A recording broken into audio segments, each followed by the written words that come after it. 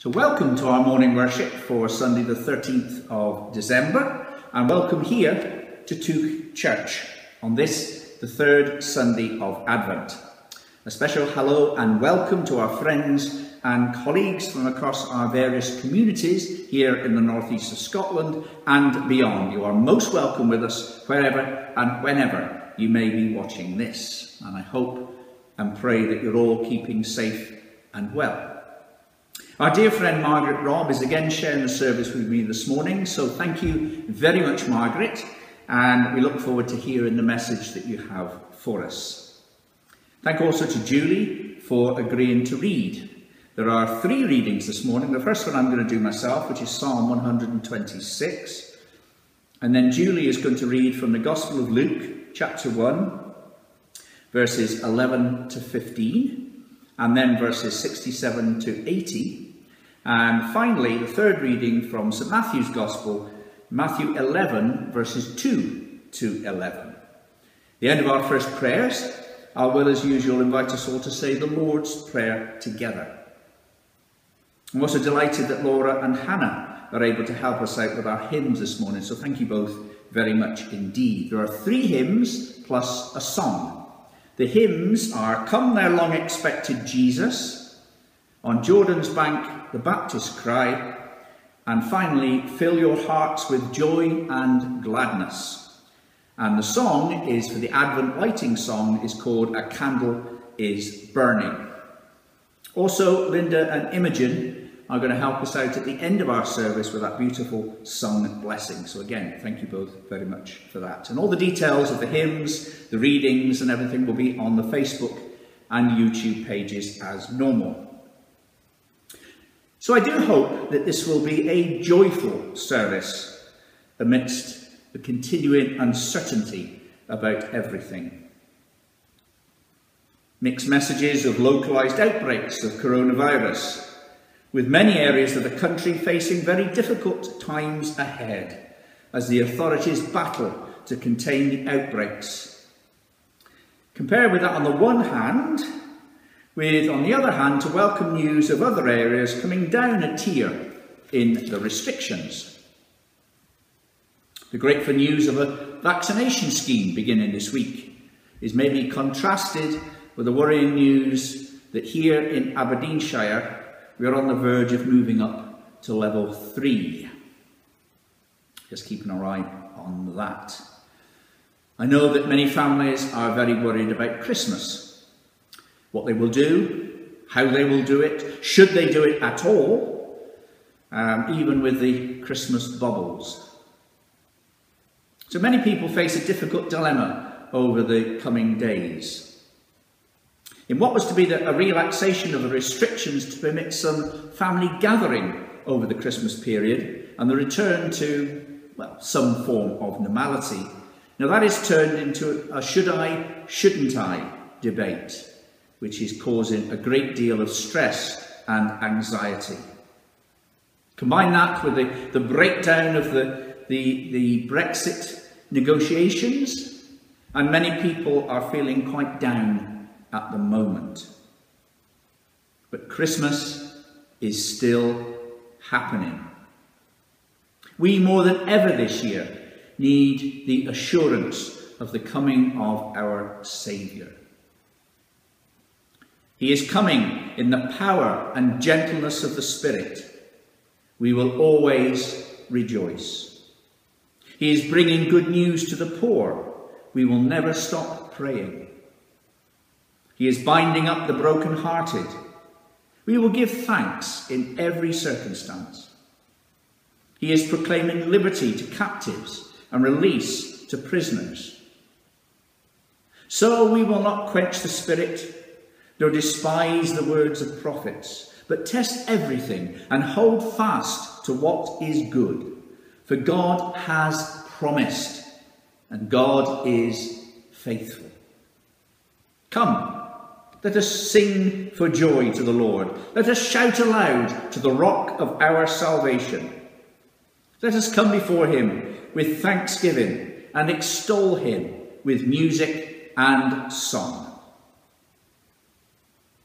I was saying earlier that I hope that this will be a joyful service, as on the third Sunday of Advent we celebrate the joy of Christ. Now our call to worship is taken from Psalm 98. Make a joyful noise to the Lord, all the earth. Break forth into joyous song and sing praises. Sing praises to the Lord. Make a joyful noise before the Lord, and let the hills sing together for joy. He is coming to judge the earth with righteousness, and the peoples with equity. Let us pray. Here we are, Lord, together in our hearts and in our minds. We come into your presence this morning, praising your faithfulness, giving thanks for your mercy and seeking your joy in our hearts. Thank you for creating us and giving us life and breath today.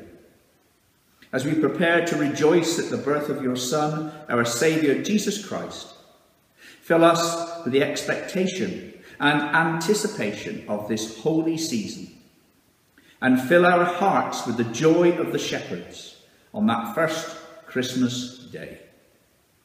Amen. And now let us invite our Advent Lord to come amongst us this morning. Come, thou long-expected Jesus, born to set thy people free. From our fears and sins release us. Let us find our rest in thee. Now Laura is going to accompany us as we sing our first hymn, this much-loved Advent hymn, Come, thou long-expected Jesus. If you're following it through in the hymn book, it's CH4 number 472 or CH3 number 320.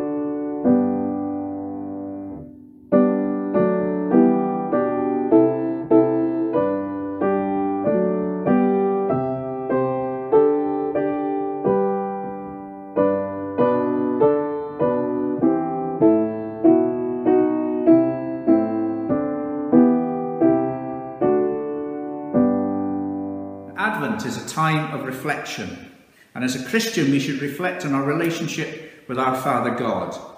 And during the 4 Sundays in Advent we concentrate on 4 different elements of that relationship. First Sunday we looked at the hope of Christ and the promise of God to offer us salvation through his only Son. And the second Sunday was all about the peace of Christ, and we also remembered the prophets who foretold the birth of Christ. And now, on the third Sunday of Advent, is about the joy of Christ. And we also remember John the Baptist, who came to prepare the way. This candle is also known as the shepherd's candle, as the shepherds were told by the angels that the news they sang about would bring great joy to all the people. And next week, our final candle is all about the love of Christ, and it's known as the Bethlehem candle. So, we mark the first Sunday of Advent, and like the candle of hope, Advent is the season of hope. We hope for a Saviour who can save us, a healer who can heal us, and a counsellor who hears all our sorrows. In darkness that deepens, we wait for the coming of the light of the world. We wait in hope, as we light this candle of hope.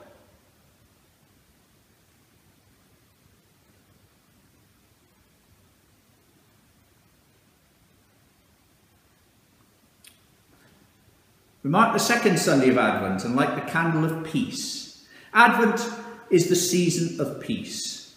We long for a Saviour who is our Prince of Peace, who blesses our warring world, meeting our brokenness with a peace that passes understanding. In darkness that deepens, we wait for the coming of the light of the world. We wait in peace as we light this candle of peace.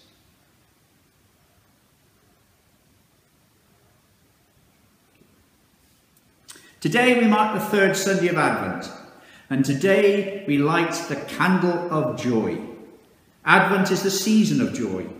We hope for Emmanuel, God with us, who knows us more than we know ourselves, and brings us life abundant and everlasting joy. In darkness that deepens, we wait for the coming of the light of the world. We wait in joy as we light this candle of joy.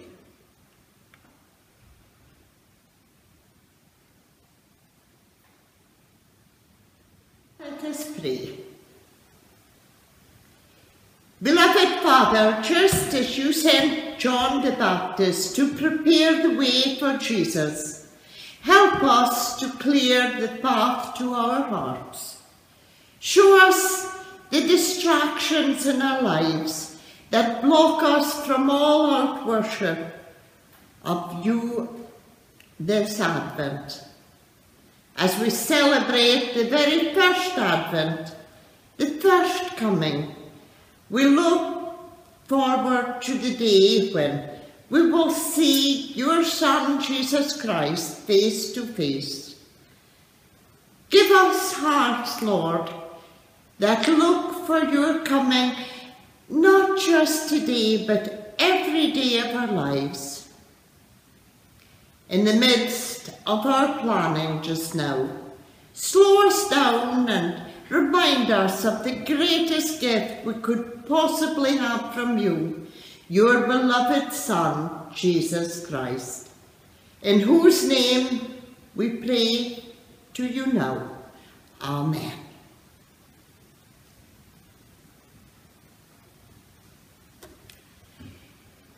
Now let us listen to that lovely song for Advent time. A candle is burning.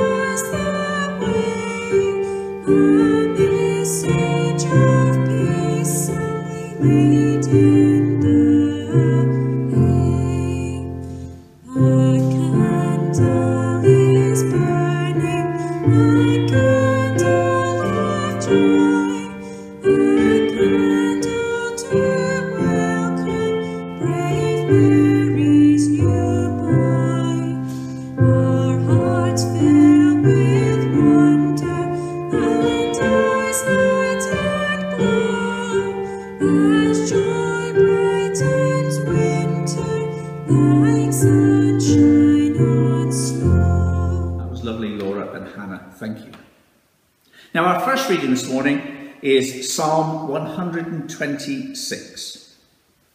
When the Lord restored the fortunes of Zion, we were like those who dreamed. Our mouths were filled with laughter, our tongues with songs of joy.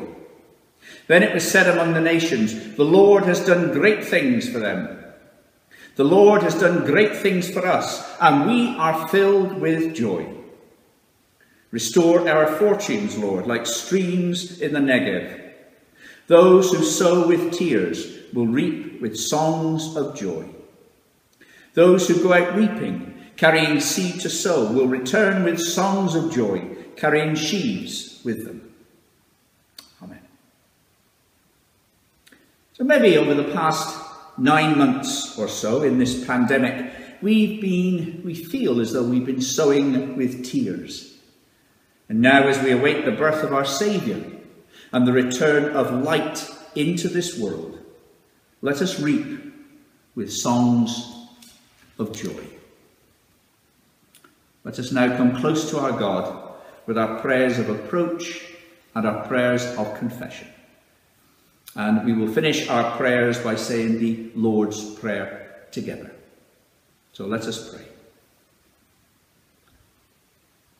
Father God, our hearts praise you this Advent time as we remember the excitement and expectation of a new baby. A baby who would bring hope, wonder, and the promise of new life. A baby who would be the fulfillment of promises made long before his birth. A baby who would change the world. A baby who would bring health and new possibilities to those who sought him and to those who did not. With Mary, our hearts are full of praise, and with her, we are full of joy. Father God, we are moved to praise when we look at the moon and the stars in the heavens above. We marvel at the thought of the Star of Bethlehem, guiding the wise men to the place where Jesus lay. On this third Sunday in Advent, we offer you our praise and our adoration. For in the face of the infant Jesus, we recognise that you have come among us to rescue us and to bless us. We are humbled by such goodness towards us, and we realise that we are so unworthy to receive such a precious gift. Yet we rejoice that you love us and care for us, even as a shepherd loves his sheep and is prepared to die for them. As we gaze into the face of the infant Christ, open our eyes to see the Lamb who was slain for us. Release within us the knowledge of our need for saving grace, and of how that grace has been given in abundance in the person of your only Son. May he be for us the light that guides us safely through the dark places of this world. May he be for us the life-giving water that wells up within us, and the joy that no sorrow can overwhelm. Before Advent ends, before we look forward again to a new year, before God gives us a fresh start, let us now deal with unfinished business. We bring our sorry hands with the unfilled promises to you and to each other, with the unfilled promises to ourselves, with the unopened presence of time, of interest, of love, which others have offered. We give you with sorry hands the thank yous that were never said, the apologies that were never made, the time that was never spent. Cleansed, restored, forgiven and renewed, may we be for you your prophetic voice for this generation, your voice crying out in the wilderness of this our world. Prepare ye the way for the Lord. Bless our worship. Teach us from your word and hear our prayers in Jesus' name, who taught us how to pray, saying, Our Father, who art in heaven, hallowed be thy name. Thy kingdom come, thy will be done on earth as it is in heaven. Give us this day our daily bread, and forgive us our debts, as we forgive our debtors. Lead us not into temptation, but deliver us from evil. For thine is the kingdom, and the power, and the glory forever. Amen. And now we're going to hear our second reading from Julie. And the reading is from St. Luke's Gospel, chapter 1. And Julie will be reading from verses 11 to 15, and then from verses 67 to 80. Luke chapter 1, verses 11 to 15, and 67 to 80. There appeared to him an angel of the Lord, standing on the right of the altar of incense. At this sight Zechariah was startled, and fear overcame him. But the angel said to him, "Do not be afraid, Zechariah. Your prayer has been answered. Your wife Elizabeth will bear you a son, and you shall name him John. Your heart will thrill with joy, and many will be glad that he was born, for he will be great in the eyes of the Lord." And at verse 67, "And Zechariah his father was filled with the Holy Spirit, and uttered this prophecy. Praise to the God of Israel, for he has turned to his people, saved them and set them free, and has raised up a deliverer of victorious power from the house of his servant David. So he promised, age after age he proclaimed by the lips of his holy prophets, that he would deliver us from our enemies, out of the hands of all who hate us, that he would deal mercifully with our fathers, calling to mind his solemn covenant. Such was the oath he swore to our father Abraham, to rescue us from enemy hands, and grant us, free from fear, to worship him with a holy worship, with uprightness of heart, in his presence, our whole life long. And you, my child, you shall be called prophet of the highest, for you will be the Lord's forerunner to prepare his way, and lead his people to salvation through knowledge of him, by the forgiveness of their sins. For in the tender compassion of our Lord, the morning sun from heaven will rise upon us, to shine on those who live in darkness under the cloud of death, and to guide our feet into the way of peace. As the child grew up, he became strong in spirit. He lived out in the wilds until the day he appeared publicly before Israel. Amen." Thank you, Judy. Now, the candle on our Advent wreath for the third Sunday in Advent, as we have heard, is the candle of joy. But what does joy mean to us? Is it just being in a happy state of mind? Or is there much more to it than that? Many feel that in these testing times, the feeling that sums up most people perhaps is gloom and despondency rather than joy. It's difficult to say to those who are facing this Christmas with sadness following the loss of a loved one, or the breakdown of a relationship, or the loss of a job. It's difficult to say to them, be joyful. As we read in Psalm 126, when the Lord restored the fortunes of Zion, we were like those who dreamed. Our mouths were filled with laughter, our tongues with songs of joy.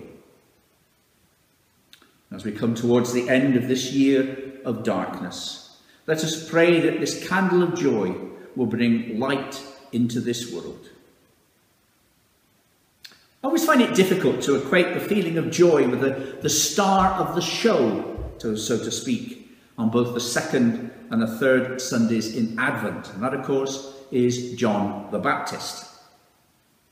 During these middle Sundays of Advent, the spotlight is most definitely on John. Last week, we read the prophecy from Isaiah in chapter 40, verse 3. A voice of one calling in the wilderness, prepare the way for the Lord, make straight in the desert a highway for our God. Now John gate crashes, perhaps, our cosy Advent picture of Mary and Joseph making their way along the dusty road to Bethlehem. the shepherds grazing their sheep on the quiet hillsides, and the Magi making their way from the east, following the star, like some divine game of chess, with all the main characters sort of moving into position. And bang, in comes John, somewhat like an unwanted guest that turns up in the middle of a party. In he comes. Is this by accident or by design? We know that John was rough and ready, and the descriptions of him from last week's reading from St. Mark's Gospel gives us perhaps a picture of him. John wore clothing made of camel's hair, with a leather belt around his waist, and he ate locusts and wild honey. Now, we hear from the Luke account that Julie read out to us this morning that he was a special baby, granted by God to his mother Elizabeth and father Zechariah in their old age.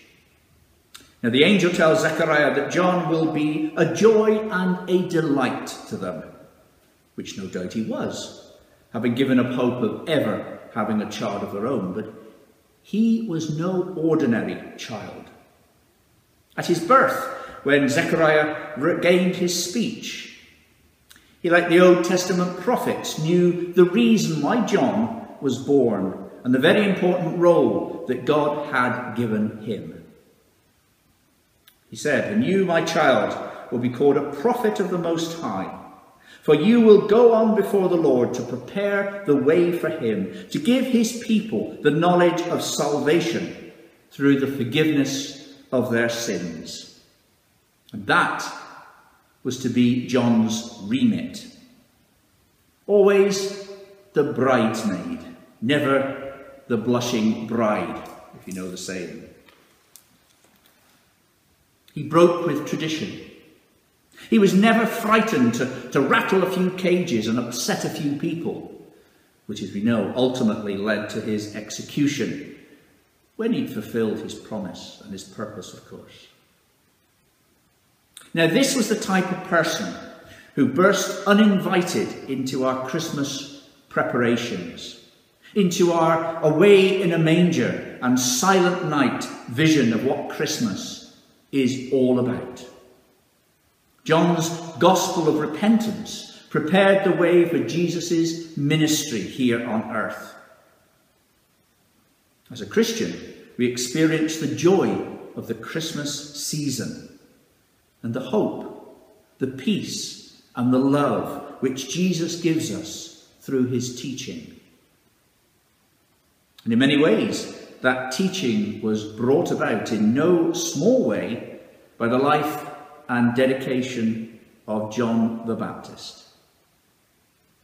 In St. Matthew's Gospel, Jesus said of him, "Truly, I tell you, among those born of women, there has not risen anyone greater than John the Baptist." So maybe there needs to be more John the Baptists in our world today. Maybe that is the role and the purpose of us all. If we're looking for a good role model in our Christian lives, then we should look no further than John the Baptist, the greatest man that ever lived, according to Jesus. I wonder what lessons we can take from John the Baptist this Advent time. How can we prepare ourselves, our lives, our friends, our church, our community? How can we prepare for the coming of the Lord? In our next very well-known Advent hymn, we sing of the message and the impact of John the Baptist. On Jordan's bank, the Baptist's cry announces that the Lord is nigh. Come then and hearken, for he brings glad tidings from the King of Kings. Now Laura is kindly going to lead us in our next hymn, On Jordan's Bank, the Baptist's Cry. If you're following it in the hymn book, it's CH4 number 334, and CH3 number 208.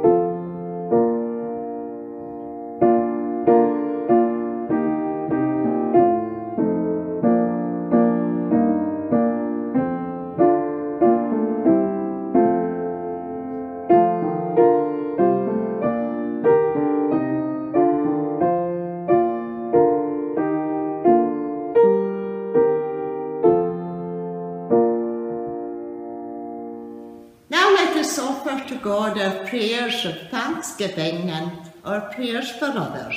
Let us pray.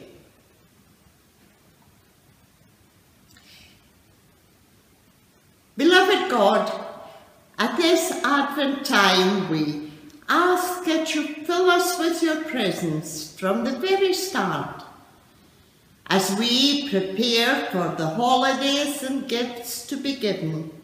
Remind us of the gift you gave when you sent your Son from heaven. The first Christmas gift you gave was the greatest gift ever. He came as a baby born in a manger, a gift waiting to be opened to reveal your love for each one of us. Restore to us the wonder that came with Jesus' birth, when he left the riches of heaven and wrapped himself in rags of earth. Speak to our hearts today and make us obedient to your call. Set distractions and worries aside as we remember so many in our world and in our community who find it hard to name their blessings. Their circumstances are far more harsh than ours, and so we pray for those less fortunate because their hearts have been weighed down with tragedy and grief. Let us pray for the elderly, many of whom are so lonely, for families who are forced to choose between paying rent and buying food, for people who find themselves suddenly unemployed, and for all others whose circumstances we do not know, but who need a special blessing at this time. Lord, hear our prayers for those in our own community who are struggling with life today. Help us to receive the gifts that Jesus offers us and to offer the gifts that he gives through us. In his precious name, we ask you to hear our prayers. Amen.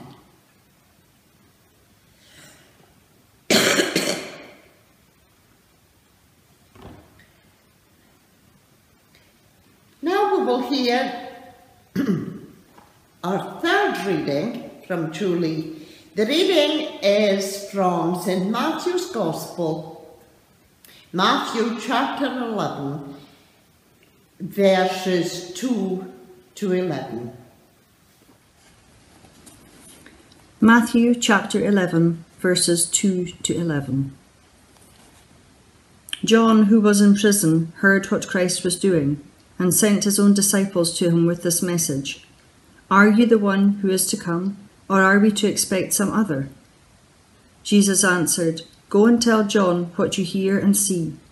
The blind recover their sight, the lame walk, the lepers are made clean, the deaf hear, the dead are raised to life, the poor who are hearing the good news, and happy is the man who does not find me in a stumbling block." When the messengers were on their way back, Jesus began to speak to the people about John. "What was the spectacle that drew you to the wilderness? A reed bed swept by the wind? No? Then what did you go out to see? A man dressed in silks and satins? Surely you must look to palaces for that. But why did you go out? To see a prophet? Yes, indeed, and far more than a prophet. He is the man whom Scripture says, 'Here is my herald, whom I send on ahead of you, and he will prepare your way before you.' I tell you this, never has there appeared on earth a mother's son greater than John the Baptist, and yet the least in the kingdom of heaven is greater than he." Amen. A lady was searching for the perfect birthday card for her husband when she came across a very promising one. On the outside it read, "Sweetheart, you're the answer to my prayers." Then she opened it up, and there on the inside was printed, "You're not what I prayed for exactly, but apparently you are the answer."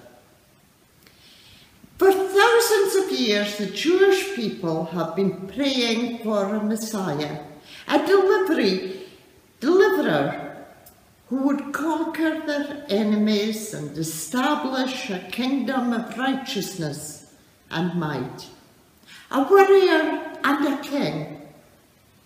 And through his power, the Jews would again reign in peace and prosperity. Then, along comes Jesus, a poor carpenter with rather questionable friends. John thinks he probably is the one that we were waiting for, the long-awaited Messiah, who has come to set up a different kind of kingdom. Perhaps we can forgive even some of Jesus' strongest supporters for asking, "You're the answer to our prayer? Really?" John the Baptist had also been praying for and preparing for the Messiah his whole life.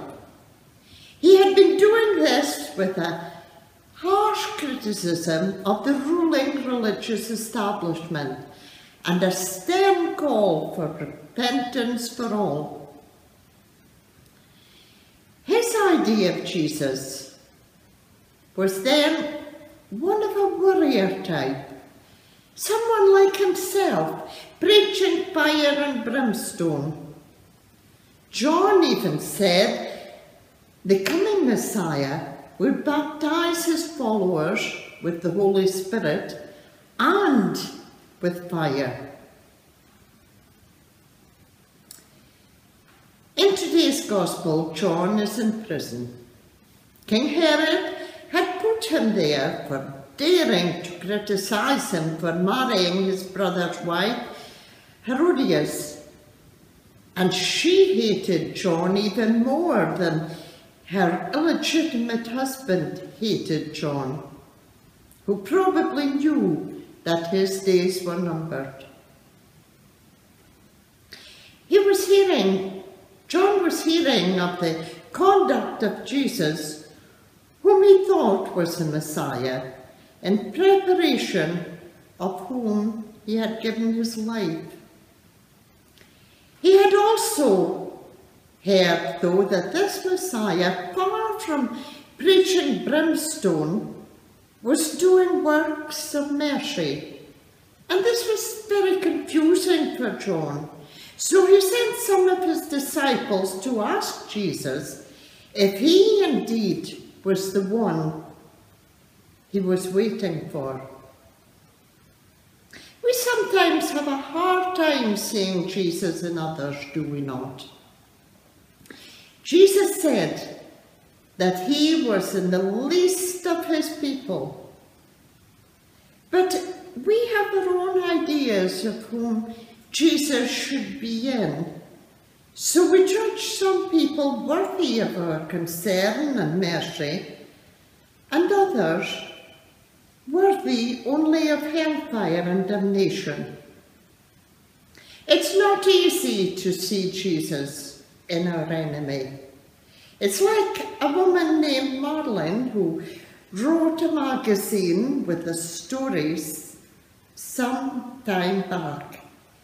One day, her little daughter Emma was playing with her paper dolls. Now these were very special dolls. They were all Bible characters. And suddenly, Emma realised that the Jesus character was missing. Well, they looked all over the house, but they couldn't find Jesus anywhere. Later that afternoon, Emma came running to her mother with some good news. She had found Jesus. He was in one of her daddy's magazines. Emma proudly held out her new Jesus, but Marilyn gasped as she looked at the picture. It was a picture of a tall, bearded man dressed in rags. Because of the beard and his long hair, he did slightly resemble Emma's paper doll Jesus. And as Marilyn reflected on Jesus' words about poor and powerless, she eventually agreed that her little girl had found Jesus. And she wondered what she would have felt if Emma had come with a picture of Hitler, or a man who was arrested the other day for almost murdering a baby. I'm inclined to struggle with that idea, and I'm sure many of us struggle with such things. But let's remember the words of Jesus. Whatever you do for the least of my people, you do for me. I think it was F.B. Mayer who once said that when you see someone who does something evil, there are two things we do not know about them. The first is that we do not know how hard they tried to go straight. And the second is that we do not know the power of the forces that make them the way they are. We don't know what we would have done in the same circumstances. It's very easy to condemn when we have a secure background, been brought up by decent people living in a safe country. But supposing, just supposing, we had been born to a drug addict, or in a country where violence and injustice was the normal rule, would we be strong enough to pull ourselves out of the mire? Jesus didn't just heal people, he restored their place in society. His words remind us that Jesus came for the hurting the helpless, the overlooked people of society. That's always a good thing to remember at this time of year, especially when our materialism is given a free range and we're inclined to confuse our celebration of Christmas with the character of Jesus. John the Baptist glimpsed the hope and mercy, the compassion and healing. A kingdom for all people. And no, it wasn't exactly what people were praying for. It was so much more than that, so much better. During this Christmas season, may we all discover that same hope.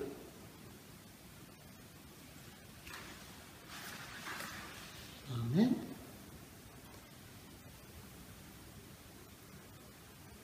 Now, Laura will lead us in our final hymn. It's a lovely hymn, I think, for Christmas time and for all the celebrations that we have.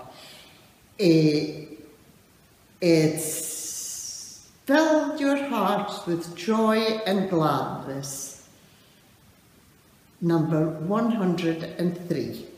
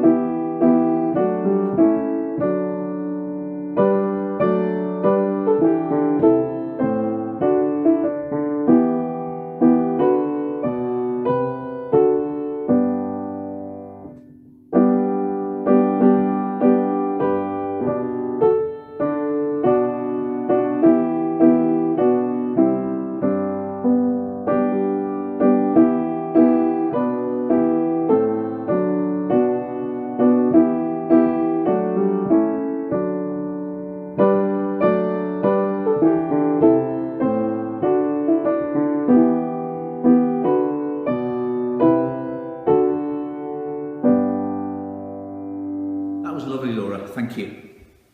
Christian writer Henry Nguyen writes, "Joy does not simply happen to us. We have to choose joy and keep choosing it every day." So do we choose joy each and every day? Or do we let the gloom of the challenges that we face in our lives, particularly in this time of pandemic, do we allow that to consume us? The third Sunday of Advent is celebrated in some places as Gaudete Sunday. Gaudete is a Latin word meaning rejoice.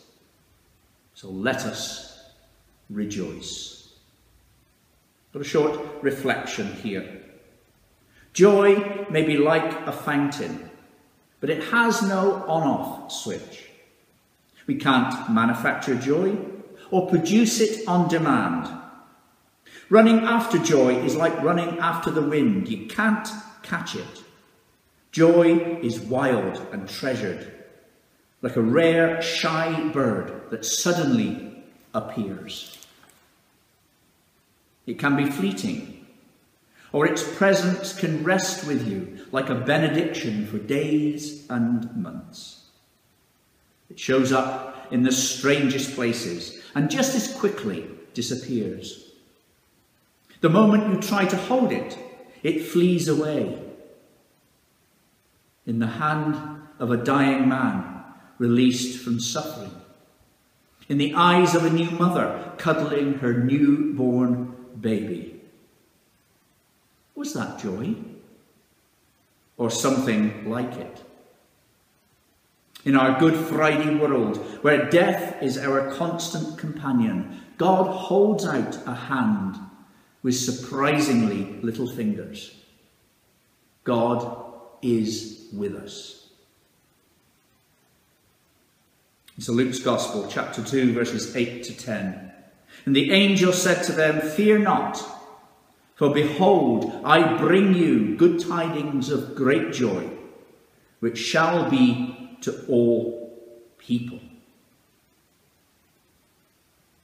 So now, as we run up to the beginning of the Christmas season, let the joy of Christmas fill our hearts.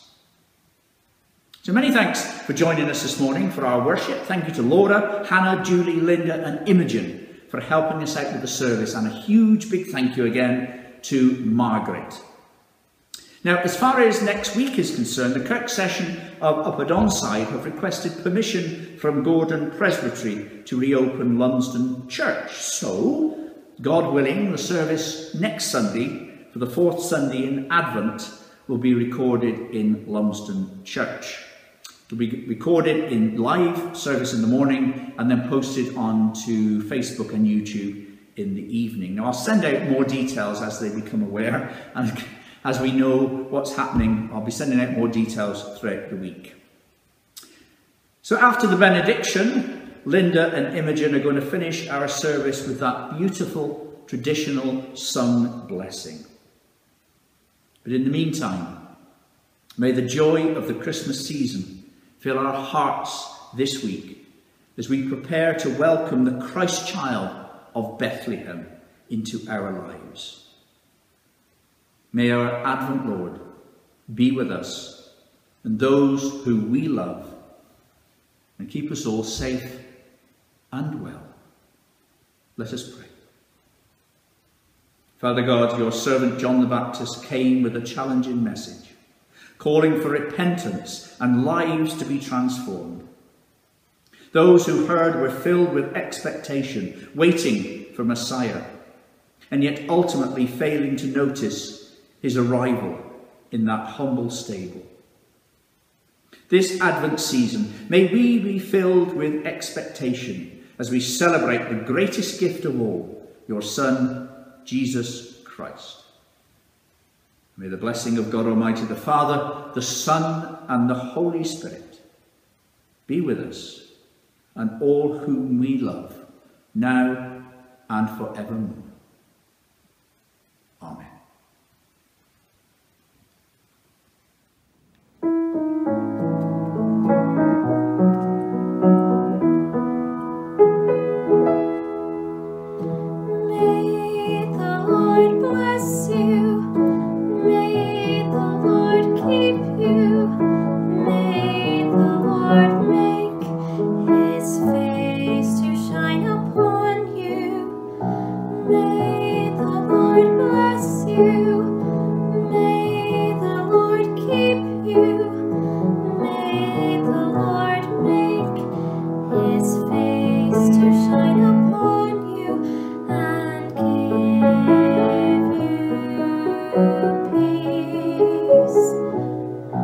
And give you